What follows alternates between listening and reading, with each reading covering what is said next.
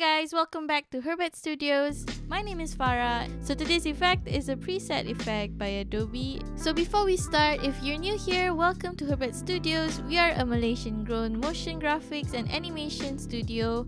We do a lot of After Effects tutorials here on YouTube. So stick around if you like to. Do subscribe to us and follow us on our other social media such as Instagram, TikTok, and Twitter. Without further ado, let's get straight right into it. Okay, let's start with creating a composition and place an object, any photo, any shape you like. Okay, let's go to the effects and presets panel. If you don't see it, you can go to your Windows panel and search for effect and presets here and click on it and it will show. Okay, let's go here and type in shatter and now just drag it in onto your object. So the first thing you'll see is this a wireframe sort of thing. Instead of seeing the wireframes, I think it will be much more easier to work with the rendered versions. You will see under your shatter effect, there'll be a section called view and change it from wireframe and forces to rendered. So first of all, if you scrub through the timeline, you will see that your object is being shattered. So this itself is an effect that works on its own, so technically you don't have to do anything with it unless you do want to customize the shapes. Check out your effects controls panel and we can see under shape, click the toggle down button.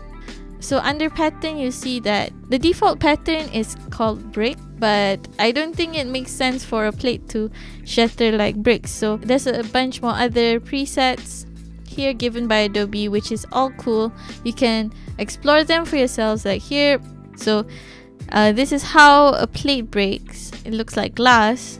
Besides the pattern, we can work with other settings such as repetition. The more you increase it, the more shatters are being shown here. So the depth, extrusion depth, is for how thick you want your shattering pieces to be. So if you bring it up, you'll see that the pieces are much more thicker. And then next, you can see that there is position settings. So the position is where the shattering starts. To make things much more obvious for you to see, if you try to move the position for force, you'll see that the shattering follows this. So for instance, if you have something coming from the left or the right, you might want to put the position of the force onto the left or the right of your object. So radius, in a practical way, you can keyframe radius as to pinpoint where you want to begin the shattering effect to start. I will click on the keyframe for radius here. I'll bring it to the side a bit. I'll put another keyframe and I'll bring the radius from 0 to 1.3 like this. So as you can see, if we bring it back down, it will start from 0 up to whatever number you put here. So this can be used as when you want to start your shattering effect. If you want it to start after 2 seconds, you can bring it there and it will do the exact same thing. So that is how you want to use the radius under the force panel. And then there's strength.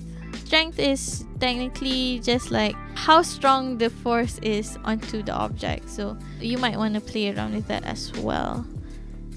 Okay, and then let's look into the other important parts of this effect, such as physics. Here we have a few options. So rotation just shows how fast the pieces would rotate after they're being shattered.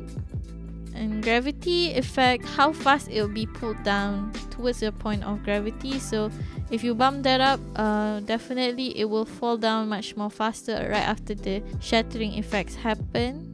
So that is basically what the shatter effect does. So let's look into how we can apply this shatter effect to our creative projects. So for instance, we have this gift box that falls and reveals a Christmas tree wishing you a Merry Christmas. Let's go into how we applied this effect onto this project. First of all, make sure your animation's done and then you can add in your shatter effect. So see this effect here on shatter here. So once the box falls, the effect happens. If you notice here, the shatter effects only happens within this boundary. It's because the size of the object or the gift box is actually limited to just this. To avoid that from happening, you can add in this effect called Grow Bounce inside your effects and presets panel and add it onto the composition. You can further expand the box.